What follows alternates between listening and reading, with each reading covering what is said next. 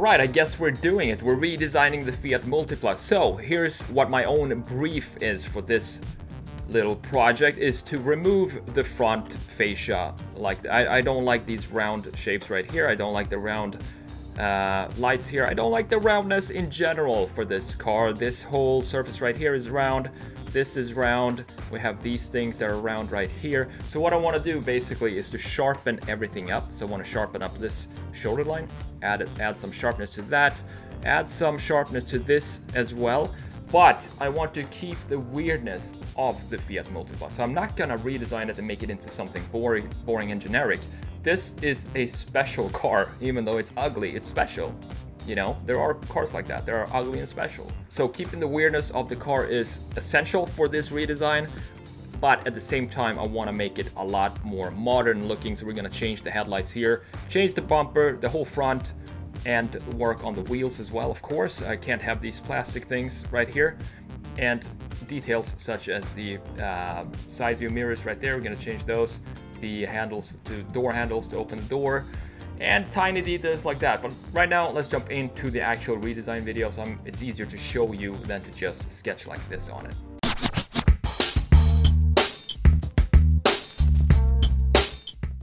Alright, so this is going to be a bit of a challenge. I have actually done this video before, and that was back in 2016, but that was more of just a joke video, how to redesign the Fiat Multipla. You can go and check it out. I'm gonna leave a card up in the corner right here, so you can go check it out if you want to do that. But, as you saw in the beginning, I've received so many comments about this car to redesign it in a proper way. So that's kind of what I'm gonna do in this video. Make it a little bit more serious and try to really put some effort into modernizing the design, and that's the whole point of this video, is to modernize it, not change it. As I said in the beginning as well, I want to keep the weird features of this car, which is pretty much the double bonnet or the double hood. You have the lights up there in the A-pillar, which is very unique and very weird, and that's kind of what I want to keep in this new design. So what I want to do is to clean up and remove all that 90s design, the roundness of it. I don't know, just the 90s was just such a weird era for car design. All cars had these very round shapes, and I don't feel like they had any specific definition to the design. Everything was very round and no sharp lines and so on. I mean, I think the 80s and 90s was the worst era of car design, in my opinion, because everything just went south from the 60s and 70s, and then you step into the 80s, everything was super boxy, and then around came the 90s, and everything just changed again to this melted cheese style looking cars. So what I want to do with the Multipla here is to bring it into modern times, and by that I mean add some definition to it and give it some confidence in the design. And I do that by creating some defining lines to it, and just adding some sharpness to the edges, and also of course updating the front fascia and the headlights, and also the lights up there in the A-pillar. I don't know if they're should I call them headlights or A-pillar lights or something else, I'm not sure, but the lights they're gonna get updated as well. And also remove the plastic trim on the side, put some more modern wheels on it, and work on just a tiny little bit on the side mirrors as well. So what I'm doing right now is, as you know, I'm using airbrush, I'm using Photoshop, I'm using a Wacom tablet that plugs in USB straight into the computer, just one cord, good to go. And that tablet obviously has a pen, so I'm not using a mouse for these type of renders. That would suck. So I'm using a tablet with a pen and pressurized brushes. And right now I'm adding some highlights to the initial shapes that I got going here.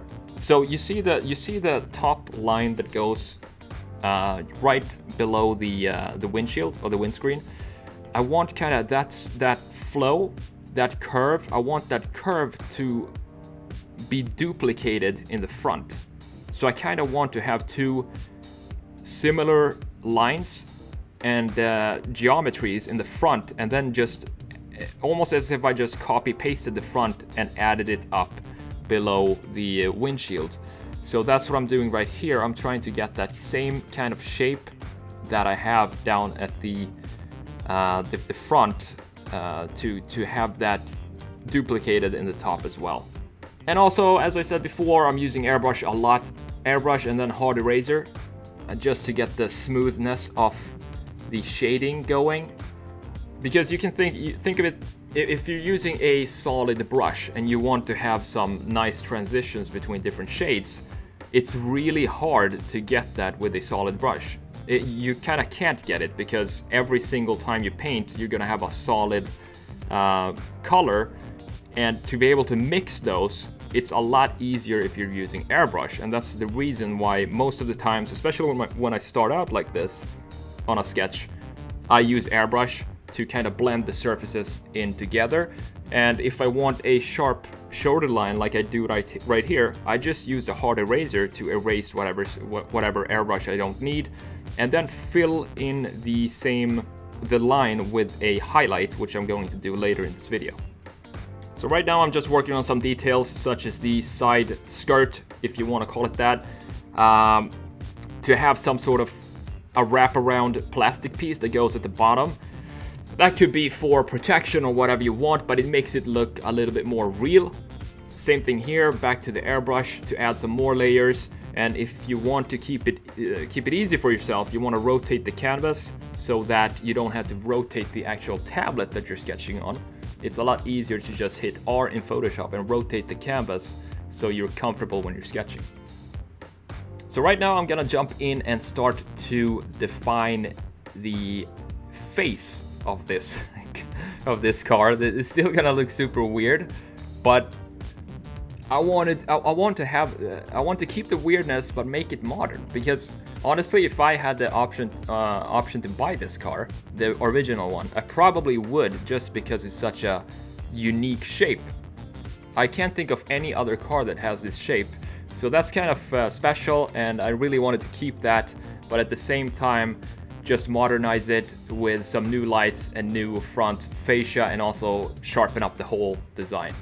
So here I think the front looks a little bit too simplistic. Fiat is not a brand that really brags about how cool their designs are. Their designs are very simple, and especially this car is all about function. You have 3 seats in the front row, and that weird A-pillar light, I'm guessing, has some function to it. That's why they designed it this way.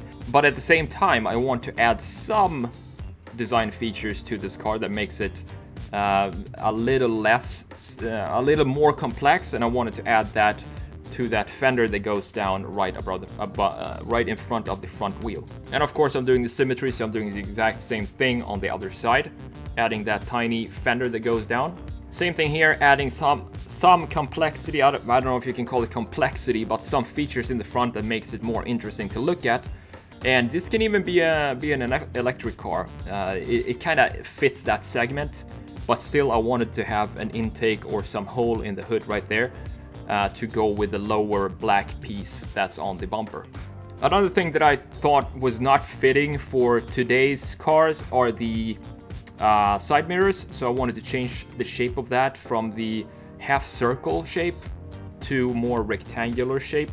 And that goes with the rest of the design language of this redesign. More sharper lines and more straight lines, horizontal and vertical lines that just play together. So this is what I was talking about earlier, to really define the edges of a car. You add highlights, and as I mentioned before, it depends on where the light source is, and that's how you determine where to put these white dots and these white lines. Not every single edge is going to have them. If the edge is facing away from the light source, that means that it's in the shade, and that means that it can't have a strong highlight. So you have to think about the light source before you jump into creating these highlights and burn points. So I duplicated the headlights here to create some depth, to show that it's actually something sitting behind the glass of the headlights. So I duplicated the white and made it a little bit gray, so that you have a surface that's sitting there, and that can house the LEDs and the whole light assembly. And we can also go in and define it more if we want to do that. That's what I'm doing right now. Just creating some separation between the pieces, because as you know, everything is manufactured, and when they do manufacture these parts, they come in separate parts. So that means that in between every part, you need to have a cut line or a section line. And that can be done either with just a white line, or as I did right there, a black line. And now it's time to update the wheels. These plastic covers do not work today, so I want to have some more modern wheels, and this is straight from a Fiat 500. I just copied that and made it fit into this sketch. I think it fits good, it looks good, and fits the whole style of this car. And then I want to define the rear as well. I want to remove that weird looking rear light. Even though this is not a rear view, you can still see it from this view, so I had to remove that. And also work on the silhouette of that rear part to make it fit that sharp shoulder line that I just created. And this is all about adding some light to the headlights to make it look like it's actually turned on. And this is a specific layer which is in a blend mode called Color Dodge. So if you have it in Color Dodge, you get these cool reflections just by using a simple airbrush and a light blue color. I think it looks really cool. And it's the same process here. I just put out the airbrush, and then I use an airbrush eraser because this is light, so I don't want any sharp edges on this light. I want it to be smooth transitions and like a smooth beam that comes out from the front. So for that reason, I'm using the airbrush eraser instead of a hard eraser, which I would normally do if I was sketching a body part or something else. So right now I'm just gonna add some final details to this sketch, such as changing the handles, add some cut lines for that. I'm going to add transform the side indicator, that yellow dot that you see right there. I'm gonna change that into something more modern looking. And that's about it. This was a super fun redesign. I'm pretty happy with the results, actually. I mean, it's a Multipla. You can't really make it into a very beautiful car, but you can make it look cool and interesting. And I think I managed to do that with this redesign. If you like this kind of videos, hit the like button. If you disliked it, hit the dislike button. And of course, if you like this kind of content, feel free to subscribe to the channel. I'm the Sketch Monkey. I hope you have a fantastic day, and I will see you in the next video. Take it easy.